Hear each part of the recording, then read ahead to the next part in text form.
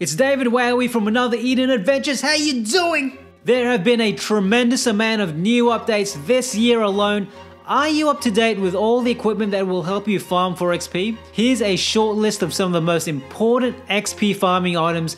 And did you know there's now a Grasta that can greatly multiply your experience points? Special thanks to Ricardo who informed me about this on one of my other videos. Don't forget to like and subscribe. Thanks for helping this community grow and for helping more and more people become aware of this great game. And if you've forgotten to mention anything, comment below. I'm sure it'll help a lot of people out. Before I get into the XP Grasta, here's a reminder of other ways you can rapidly boost your experience points to level up as quickly and efficiently as possible. Firstly, there's the 50% XP badges you can get from Sebastian's lab.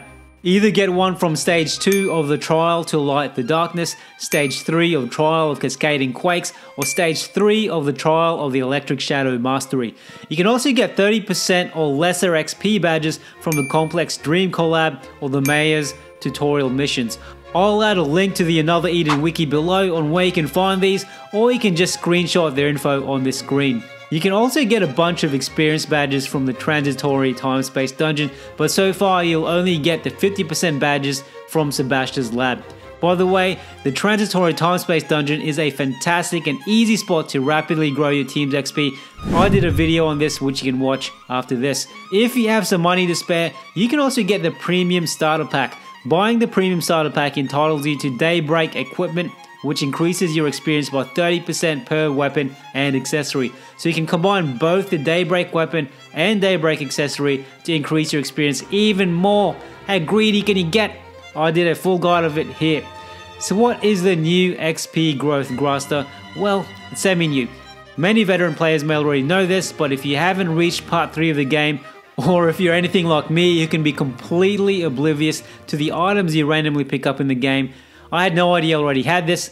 The new XP growth Grasta is called the Self-Improvement Grasta. And it's useful because it increases your unit's XP by 30%, and if you enhance it, it will increase your XP by 40% instead. Where can you get it? Actually get it from Omegapolis, another dungeon, which can be unlocked if you finish chapter 92 of the game.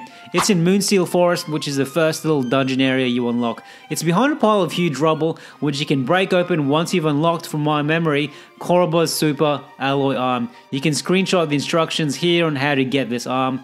Also, to use it, you need 1 solid fuel, which you can buy from Lashfell Junk Shop. Once you've got the Grasta, upgrade it to get 40% experience. Now, whenever you want to turbocharge a unit, give them the 50% XP badge from Sebastian's lab, as well as the self-improvement Grasta you found from Omegapolis, another dungeon.